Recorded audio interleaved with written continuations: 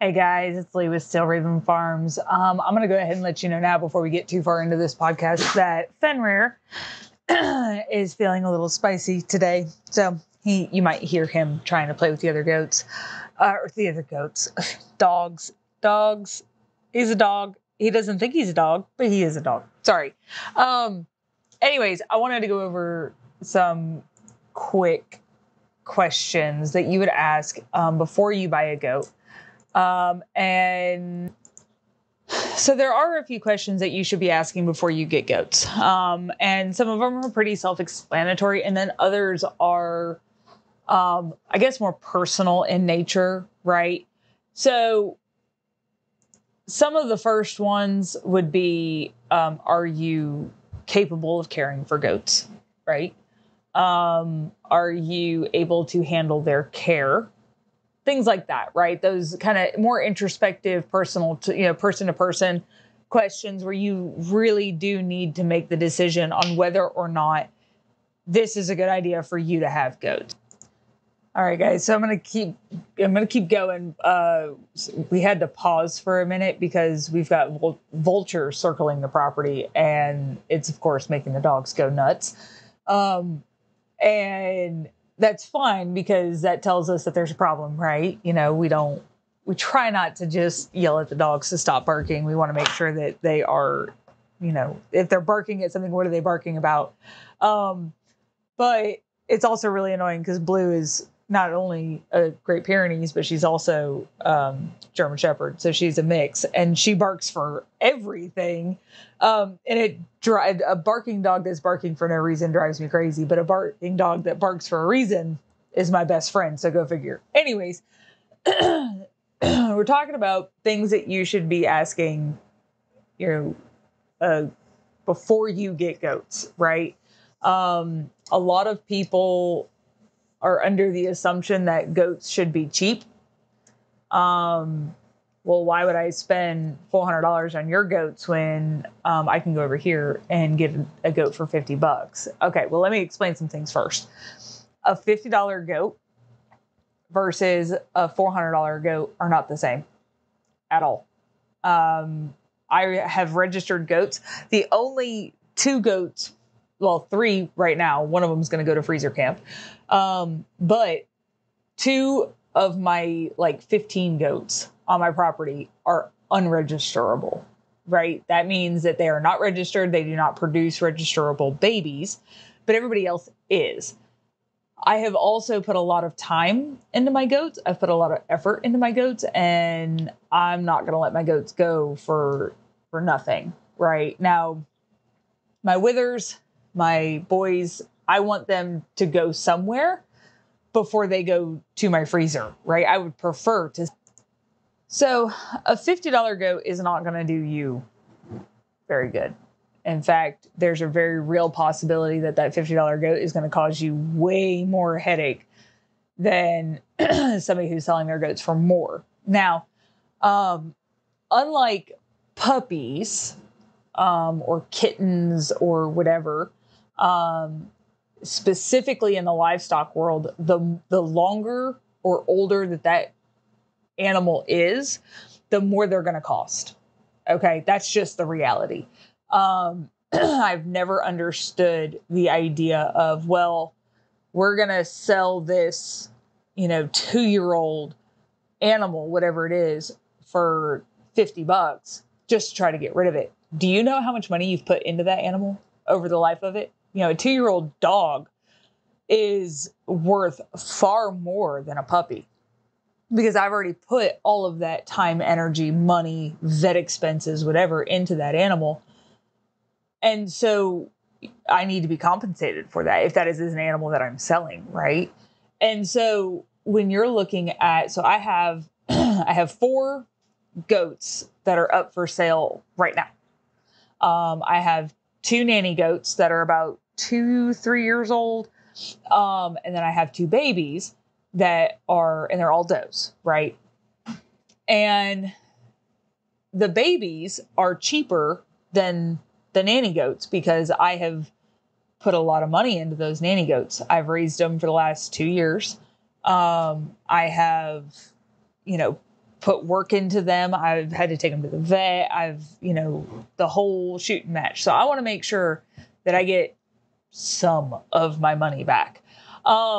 Whereas the babies are a little bit cheaper because I haven't put that much work into them yet. I haven't put that much money into them yet. But those babies are, right now they're about a $200 baby. Their mama is a blue-eyed doeling.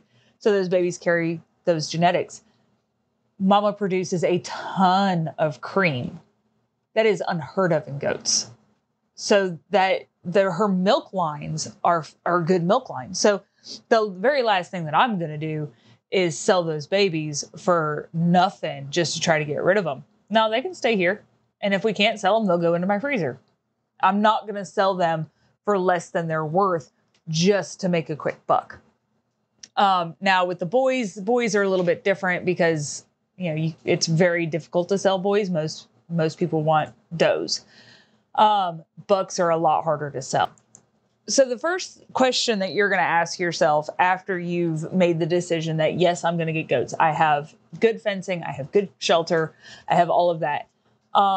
The very first thing that you're going to ask yourself is, why do I want goats? Do I want them because they're cute? Awesome. Probably don't get an Angora goat. Okay.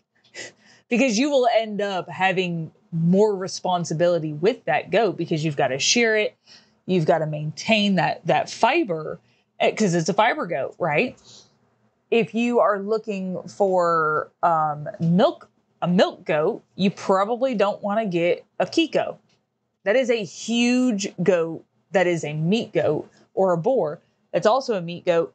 Do they have good milk? Sure.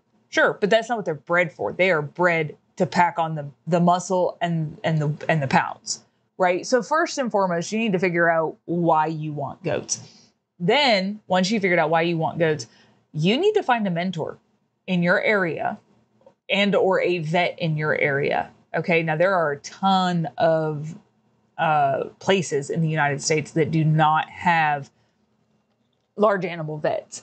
Right. So now we are blessed beyond belief because we actually have a couple large animal vets by us, and our large animal vet is amazing.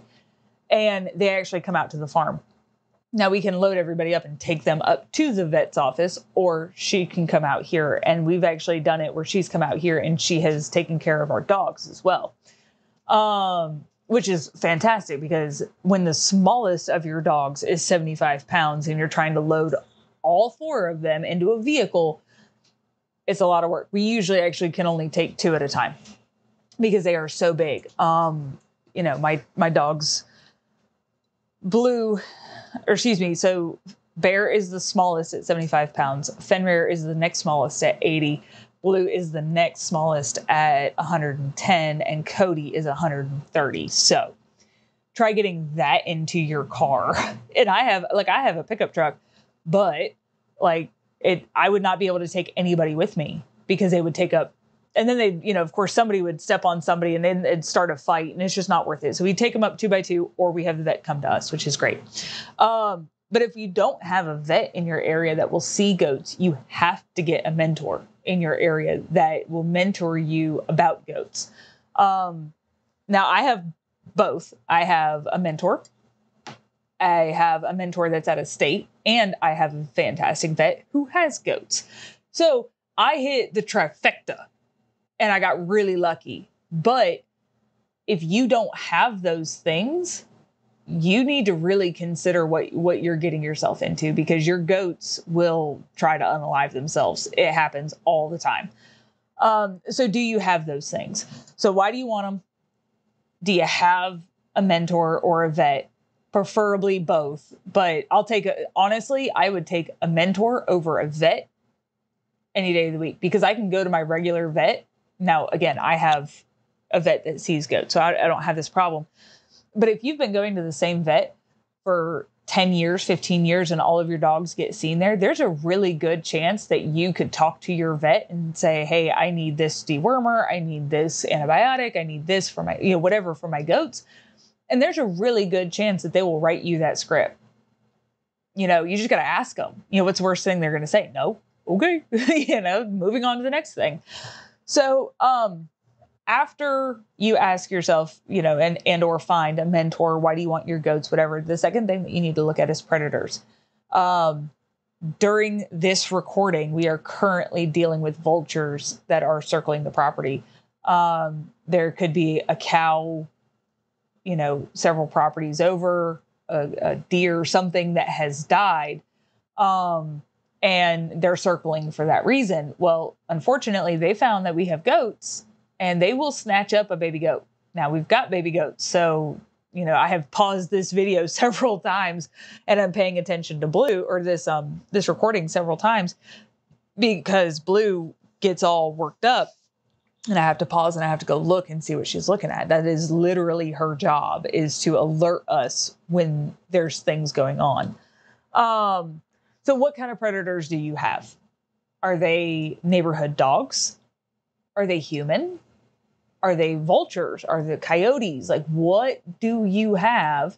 And I'll put down in the show notes what I call predator load, and, what you can do to kind of fix some of that.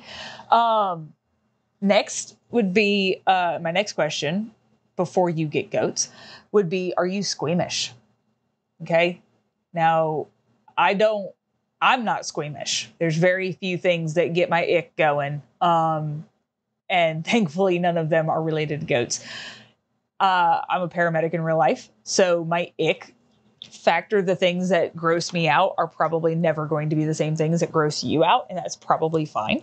I don't get freaked out by blood. I don't get freaked out by vomit, poop, pee, birthing fluids. Doesn't bother me. Now, I don't want to see your birthing fluids, but a goat's birthing fluids doesn't bother me. Champ, when she had her triplets 2 years ago, Stella, that group, I had to go in and start turning babies. I was literally up to my elbow in this goat trying to get babies turned and heads pulled back the way they're supposed to. And that was my first ever kidding. Like, the very first time that a goat had gone into labor and was birthing on the property with me, it was bad, y'all. The baby was alive and I was trying to get it turned and moved and pull everything together. And, because the baby is supposed to come out with its nose on top of its front hooves. And the first baby was born, with her hooves coming out, her one front and one back hoof coming out, and her head was pushed back. And then, so I fought with that for about 10 minutes trying to get the baby out. And the baby came out stillborn.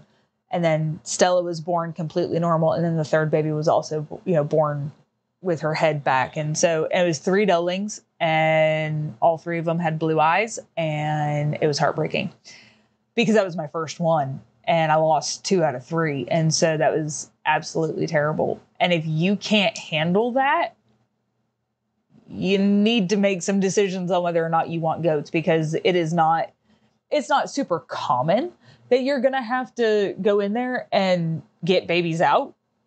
But it is the reality that you probably are going to have to go in there and get babies out. So you don't want to find out, midway through a birthing that it grosses you out to the point you can't do it.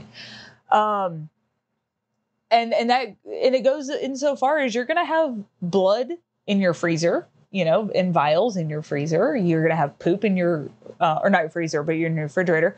You're going to have poop in your refrigerator. Of course, it's going to be bagged up, and, it's not going to be like little goat berries just running loose inside your refrigerator. But if you can't get to the vet until tomorrow morning and you collected poop yesterday, now you got poop in your fridge for 2 days. Yay. And it happens all the time. We have a dedicated, like, little itty bitty teeny tiny little shelf in our freezer or in our refrigerator that's where we put goat poop, goat blood, whatever. That's where we put it so that it's not, just hanging out on the shelf with the rest of the food, and we double bag and all that stuff. But it is the reality. Like, you're going to have poop in your refrigerator. Like, it's just how it works. And if you're not okay with that, you need to reconsider having goats, because it's a very real likelihood that it could be in there for a couple of days, or, it's going to be hanging out. The blood's going to be hanging out in a vial in your fridge until it's ready to ship. Welcome to goating. The next question that I would ask yourself, but also the place, whoever you're getting your goats from, is, do you allow the goats to have horns, or do you disbud, or are they polled?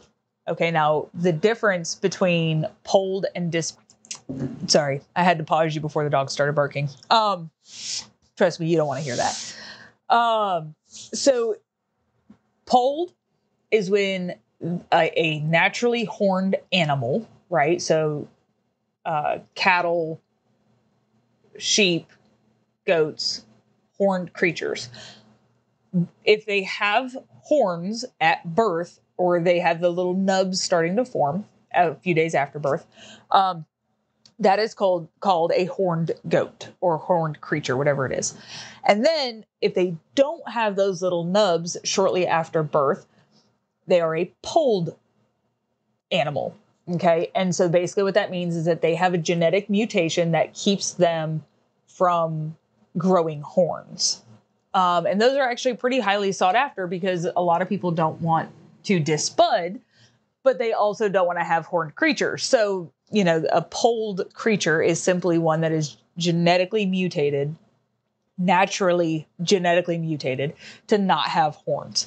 And then disbudded is when a human removes those horns. Okay. Now this is a hot topic amongst farmers, whether it's cattle, sheep, or goats. And those are the main three, right? This is a hot button topic where you have people like me who are like, natural is the best. It looks cooler. They're able to defend themselves, whatever their reasonings are. We let them have their horns. And then you have others that are like, absolutely not. They get stuck in fences. They break their horns, and then I got to deal with that. Nope, not even going to happen. We disbud everybody. And everybody has their opinions. Everybody has their, this is what we do. And so this is what's right. And you just got to go with it. Ask the breeder what they do. And then ask yourself what you're comfortable with. Originally, we did not want horned animals because we have kids. We heard all the horror stories about them getting stuck in, goats getting stuck in fences. And after having 4 goats disbudded in 1 year, I was like, absolutely not. Nope. They can have their horns. Doesn't bother me at all. And I've been popped in the face.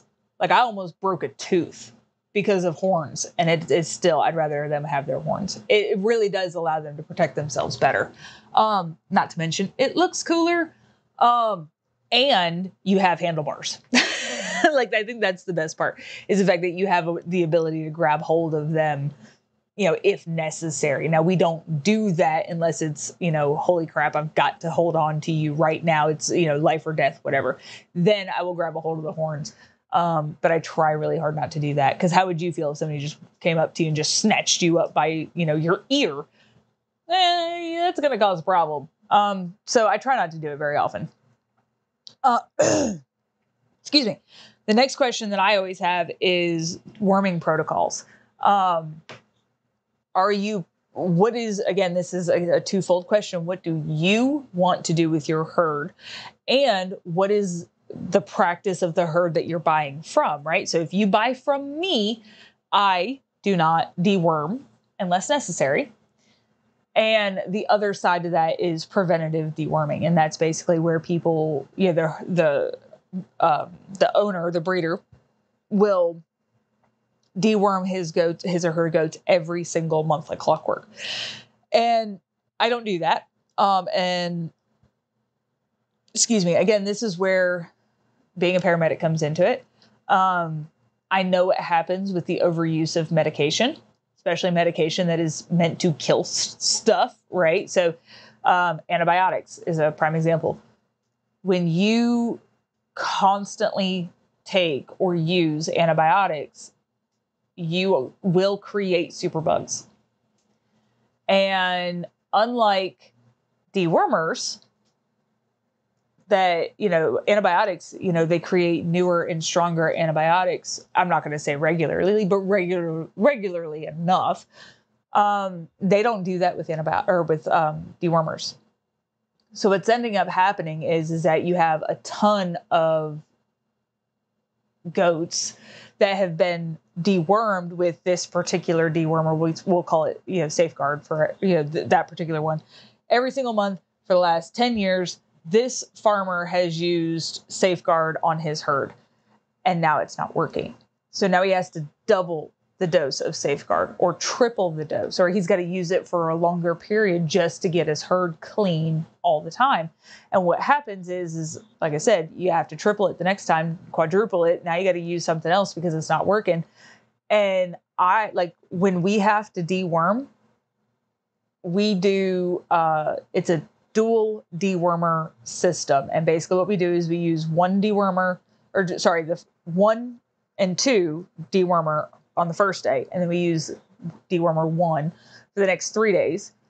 And then we use that same deworming, 1 and 2, what is it, like 7 or 10 days later? I'd have to look and see what it actually is. We redo it 2 days later, 7 to 10 days later, and we do it again. And we do that, 1 and 2. And then, 2-3 days of dewormer 1 or dewormer 2, whatever it is. And that's how we deworm our animals, but we don't do it all the time, and we don't do the whole herd. We do it strictly based off of who needs it, based off of their FOMACHA, their poop. What do we see in their poop? Or we run fecals and we say, okay, well, this particular goat has, poor body condition, this. Okay, now we need to deworm them. And then at the end of the day, you have to understand that when you are talking about purchasing goats, there is a lot that goes into it. It is not like going and, picking up a goat and shoving it in the yard and saying, have fun, and walking away and never doing anything with it. Honestly, I probably put more care, day-to-day care, into my goats than I do my dogs. Now, I do the day-to-day training with my dogs that I don't do with my goats, but there is so much more that goes into keeping goats healthy than people even realize. And they usually find out the hard way that there is more to it, right? They're sitting there going, oh, goats are easy, I don't have to. And then their goats are dead. And they're like, well, how the hell did that happen? And I'm like, well, did you check them? Did you keep an eye on them? And they're like, well, no. And I'm like, well, that's why they died. I hate being so harsh about it, but that's the reality. If you don't keep up with your animals, especially goats, they're going to die on you. And then you have to, explain to your kids why the goat's dead. Because I had to do it. I actually go more in depth with a lot of this stuff in Goat 101. That's my beginner's goat guide, if you will. It covers, basic feed, shelter, water, fencing, why to get goats. It goes a little bit more into depth about, body condition scores and herd health and, all of that stuff. And I'll link that down in the show notes. But if you decide that you don't want that, which is cool. The other thing that I highly recommend is herd health sheets. Now you can make your own. I have some for sale, and I'll put that in my, in the show notes as well. But basically what it is, and it's the best thing I've ever made. And well, I won't say it's the best thing I've ever made, but it's up there. But it is something that I use weekly, and that is, it's the herd health tracker. And what it is every single goat has its own tab in a spreadsheet. And like I said, you can make your own. I'm telling you how to do it right now. And I track, the date that I did a herd check, right? Come out, on 11/28, and I do a herd check. And, Stella, her FOMACHA is a 2. Her body condition is a 2.5. Her hooves need to be trimmed. She looks fine. We just need to do hooves. And so I will go in, and I do this for every single goat, every single week. It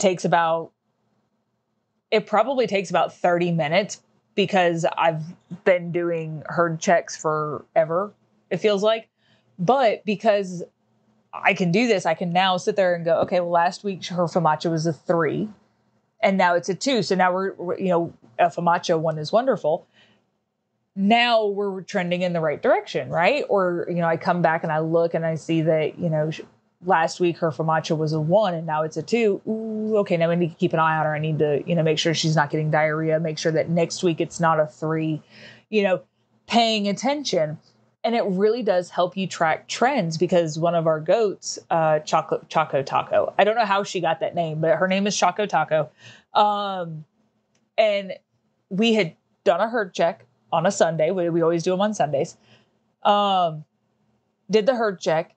And by that Wednesday, she was super lethargic. She's laying in the grass, she's chewing her cud, but she just doesn't look right. And Jared brought it up to me and I was like, well, she was fine on Sunday. And he goes, no, there's something wrong. And I was like, okay. So I went over there and I checked her. Her FAMACHA was bone white. It was a 5.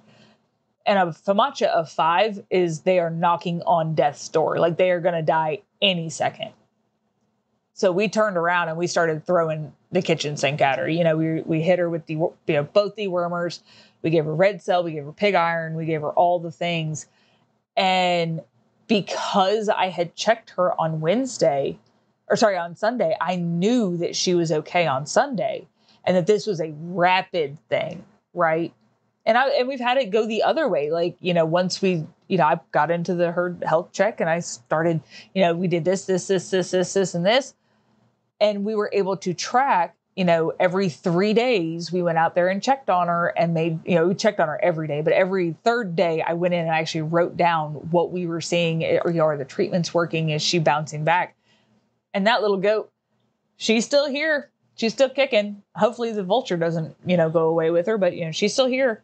And it can happen that quick. Goats are not very hardy. Now they can be bred for hardiness and some of them are naturally hardy, but they're just not hardy creatures.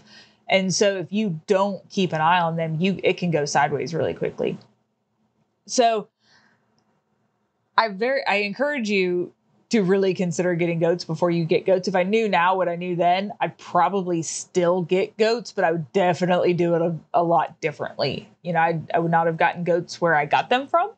I'm glad I did because I have Bella, and Bella is a fantastic goat. She's full of piss and vinegar, but man, she's super sweet. When she finally gives you her trust, man, she's great. And right now they're all fuzzy and she's super soft. And I love that goat. She's a pain in the ass, but I love her. Anyways, check out the show notes. That's where all this stuff will be. I'll put in the blog post as well. So if you want to have like a quote paper copy of this, it'll be in there. And I hope you guys have a good day. It's cold, so make sure y'all stay warm.